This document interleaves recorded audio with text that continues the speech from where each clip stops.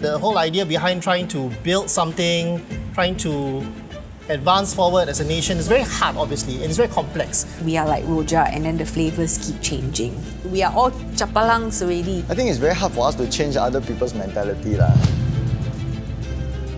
Change is not a constant, change is accelerating, right? Society has changed. People are facing different kind of issues. Jobs are lost. Inequality, housing, aging, race and religion, education, climate change, poverty.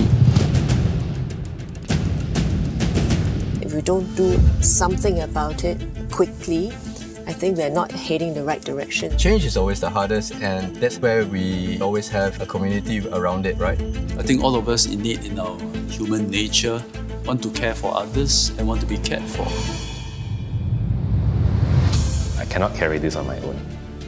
And all these ideas are not mine alone. We are competing with the rest of the world together as Team Singapore. Togetherness as one in the community is not something we can take for granted. No one gets left behind. Being Singaporean must always be about pursuing something that's larger than ourselves. Not just government alone, but government working with different groups to build a better Singapore together.